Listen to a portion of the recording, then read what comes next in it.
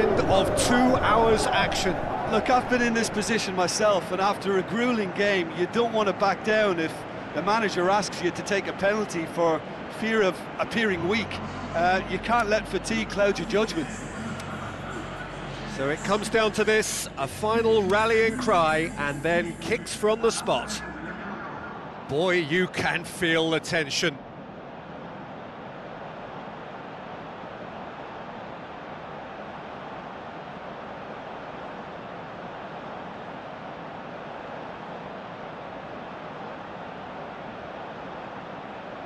So, the first penalty.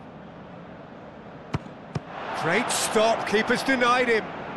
He was so focused there, fantastic save. Mandzukic next in line, and here he is. Great penalty, keeper barely moved. He was always looking good there, nice penalty.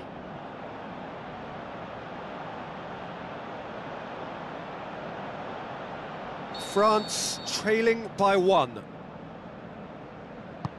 Well, he strolled up and struck that with great confidence. That's a superb spot kick.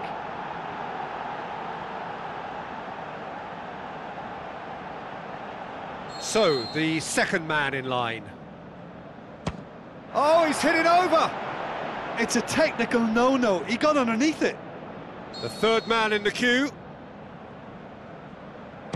It's in, and the keeper could have done better.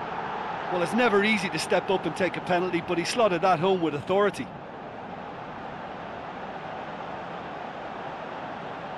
And so the captain steps up. Oh, he cannot score. Oh, that's so unlucky to hit the goal frame. France can go 2 ahead. And they're 2 up.